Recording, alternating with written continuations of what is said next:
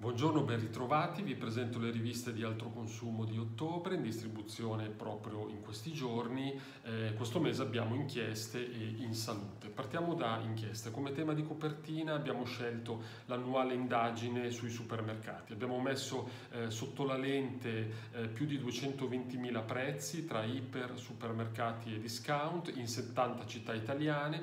All'interno della rivista trovate la classifica su base nazionale e le graduatorie città per città, quindi uno strumento e una guida molto utile e pratica per individuare dove andare a fare la spesa per risparmiare fino a 1.700 euro all'anno. Per quanto riguarda in salute, il tema che abbiamo scelto per la copertina è un'indagine svolta sul fascicolo sanitario elettronico. In sostanza siamo andati a vedere a che punto è la digitalizzazione del sistema sanitario in Italia per scoprire che sono ancora tante le regioni, troppe le regioni nelle quali siamo molto indietro sotto questo aspetto.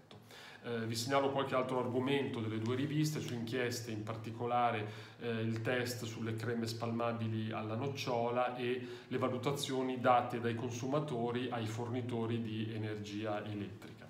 Su In Salute invece tra gli altri articoli vi segnalo il test sulle creme antirughe e un articolo che fa il punto sullo stato relativo alle ricerche sul vaccino anti-Covid. Bene, vi ricordo come sempre che le riviste sono scaricabili in formato digitale dal nostro sito o tramite l'app in edicola. Lasciateci come sempre i vostri commenti, buona lettura e ci sentiamo alla prossima.